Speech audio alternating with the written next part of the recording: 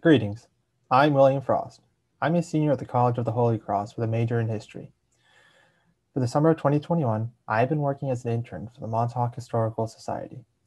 The Historical Society has interviewed Montauk residents and recorded their conversations to preserve the first-hand accounts of the people who first moved out to Montauk in the early 20th century and have lived there their whole lives. My job was to listen, edit, and record these audio transcriptions of interviews conducted by the Montauk Historical Society, and to create a database of keywords and tags for availability and ease of use. I make sure that the audio is properly transcribed, separating and assigning different speaker roles when more than one person is speaking, rewriting mistranslated sentences and misinterpreted words, and proofreading the transcriptions for spelling and grammatical errors. While I'm working on these transcriptions, I'm listening to the stories that these people are telling, taking the opportunity to learn more about Montauk's history and the people who call it their home.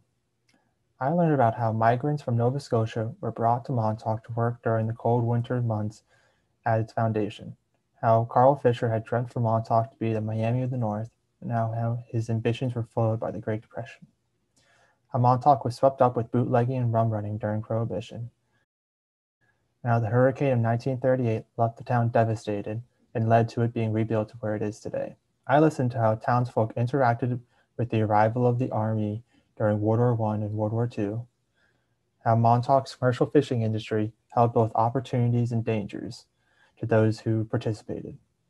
I discovered the daily activities of the children growing up in Montauk and would listen to them share their thoughts on how Montauk has transformed over the years in their eyes. I would listen over and over again to the audio recordings to make sure that I'm accurately transcribing what was being said and who was saying it.